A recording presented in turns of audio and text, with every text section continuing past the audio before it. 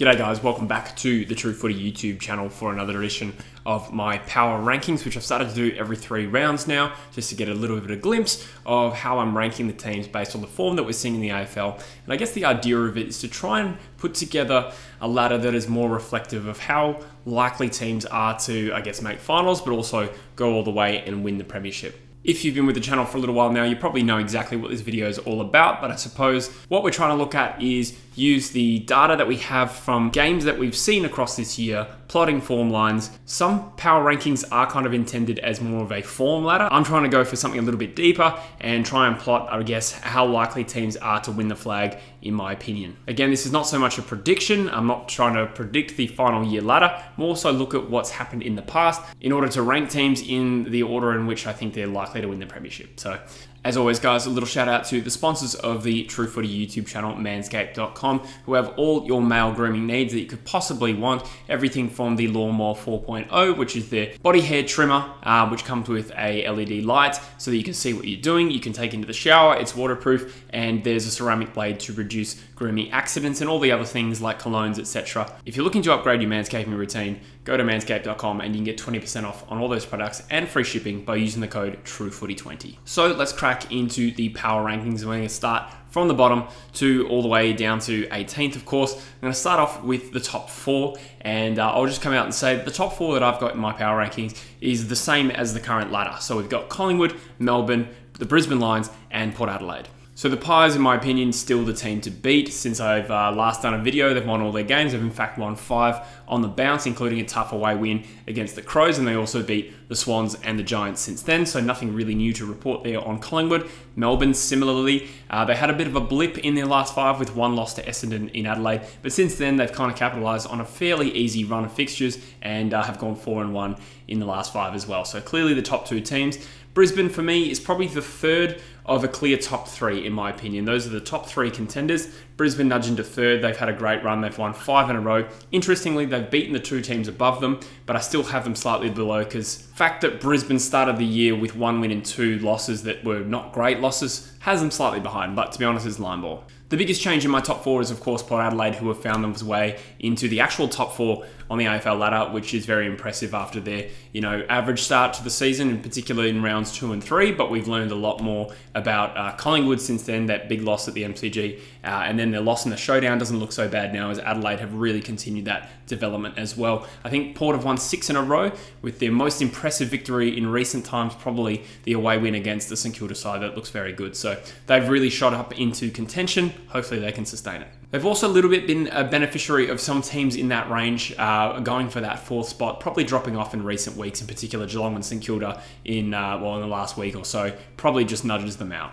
In 5th spot, I am denied about this. This was the first tricky spot in my rankings. I'm going to retain St Kilda there, who are 5th on the actual ladder. I've got them 5th in my rankings as well, and they've only won 2 of their last 5, but they've had a relatively tough run of fixtures. And what sticks out in our memory is the fact that in the last weekend just gone, they got absolutely trounced by an Adelaide side that is very tough to beat in Adelaide. But I think in terms of exposed form, St Kilda still have that 5th spot for me. Their losses have been against tough opposition. Yes, it was a bad day against Adelaide where it was a blowout, but Port Adelaide are the 4th best side in the comp right now, and they lost to them, and the other side they lost to was Collingwood, and both of them were close losses. So for me, St Kilda could go either way, but for now, just in 5th spot. The Cats I've got below them, even though they're probably realistically a bigger chance to win on grand final day, and they've gone 4-1, but looking at their fixture, some of the teams they've beaten a very struggling Sydney side. They beat the Hawks and the Eagles, and they just recently lost to Richmond. So while Richmond do have the capacity to play some really good footy, the body of work that Geelong's put in, since the start of the season, and don't forget they did start 0-3, so they've been lower in my rankings and had to work their way up. The body of work there is not convincing enough for me for them to overtake St Kilda, but obviously this is just a moment in time and it could still happen. Separating 7th and 8th for me was very tricky between the Adelaide Crows and the Bulldogs, and I've got Adelaide in 7th because on their day they just look so red hot and they're coming fresh off a big win against St Kilda in Adelaide. They butchered Carlton earlier as well. They did a respectable job of, I think it was a 26-point loss against the Cats at GMHBA, a ground they're not very good at. So it's very tight, the difference between them and the Bulldogs on exposed form, but I think the dangerousness of Adelaide in top gear is what slightly maybe put them ahead of the Bulldogs, who I've got in 8th. And the Bulldogs have been ticking over consistently over the last few weeks. To be honest, it hasn't been a tough run of fixtures. They've just beaten who's in front of them. They've lost a lot of their major tests this year against Port Adelaide, St Kilda and Melbourne. They're still in my top 8 for sure, but I've just got them below Adelaide. Then I think in their own little group at the moment, I've got Essendon and Gold Coast just outside the top 8 as teams that are probably on quality, just about there, but obviously slightly behind. Essendon's an interesting one. They started the year so well. They have lost their last 4 games, I believe, but when you look at their actual run of fixtures there, it's been a very, very tough run. They played the Lions and the Power away, they played the Cats and the Pies, and they played the Demons, and they did actually beat the Demons. So to come away from that run of fixtures, given what we know now for 1 from 5, it looks bad on paper, but it's not concerning enough for me to drop Essendon away, because I think some of their best form this year has certainly warranted a ranking of at least 9th. Gold Coast as well have put in a very clear improvement on the last 5 weeks compared to how they went previously this season, and I'll get to the other teams in a minute, but I think the teams below them have had serious patches of being very unconvincing, whereas the Gold Coast, I think, are on the up now. I'll give you an example. For instance, some of the power rankings I've seen still have Richmond ahead of the Gold Coast, but I think that's a little bit reactionary to Richmond beating the Cats, because the Suns have done that themselves, and it was just a couple of weeks ago that Gold Coast beat the Tigers in Melbourne. So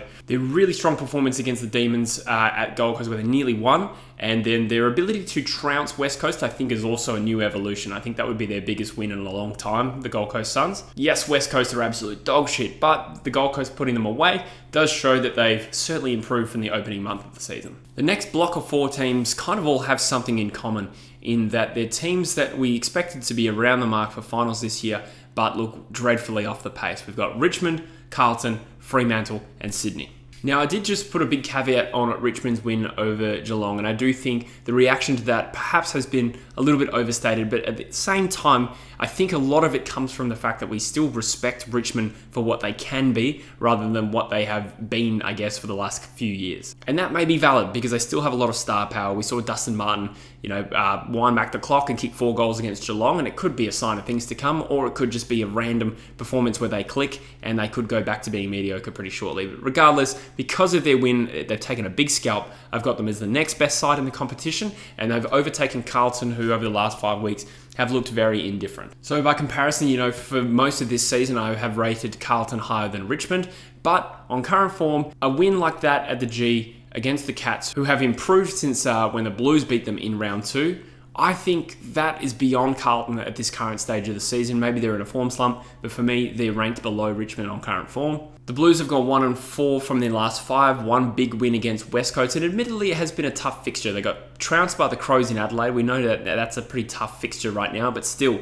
they looked a fair way off the pace, and equally against the Lions and the Saints. Tough fixtures, but again, Carlton didn't really look as good as they might have looked, earlier parts of the season. So Carlton are on the slide for me, and hopefully they arrest that momentum soon. Fremantle, we know that their issues have been highlighted well and truly on this channel.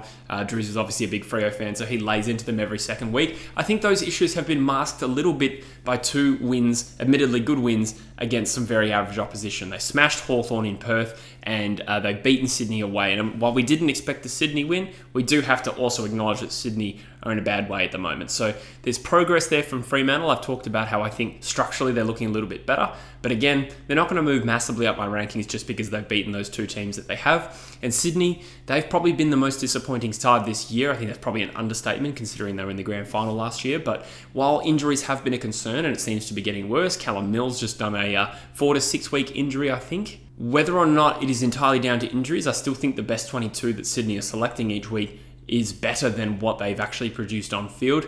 Their recent losses against the Giants and now Fremantle, that's starting to make it look like finals might be a bridge too far for them this year.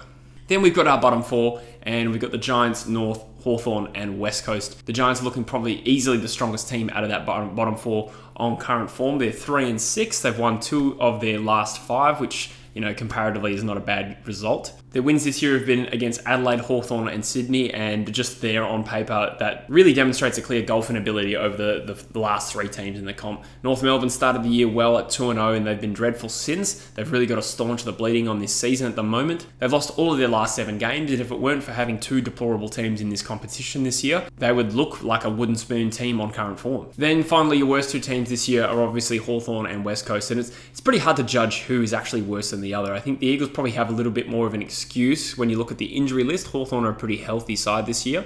On paper, Hawthorn's list, in my opinion, is the weakest I've seen in a long time, but largely that's due to experience, not because the talent they have is no good. But they went into this year braced for some pain, and that's exactly what we're seeing, and it's only because West Coast are probably a bad side to begin with, and then had, that dreadful injury list. So in terms of form of what we've seen this year, I'd put Hawthorn ahead because I think their best has been better when they've put together, that 3-week patch a few weeks ago where they nearly beat the Giants and the Crows. They beat North Melbourne. By comparison, West Coast haven't really put together meaningful form for more than a couple of quarters here and there, and obviously a huge loss against Carlton as well. I am going to do a video shortly about the race for the wooden spoon, so we can delve into that topic a little bit more. But that is my 18 team, guys. Let me know in the comments what you agree with, what you disagree with. I think my round 3 rankings copped an absolute baking from you guys, but by round 6 when I did this, there was a little bit more of a consensus. We seem to agree with each other a little bit more. So I'm intrigued to hear what you say about these rankings. Pretty tough, particularly in the middle parts of the ladder, to separate the good from the bad. But as always, I appreciate you guys watching. Hope you're enjoying the content. Subscribe to the channel if you haven't already, and I'll see you in the next video. Cheers.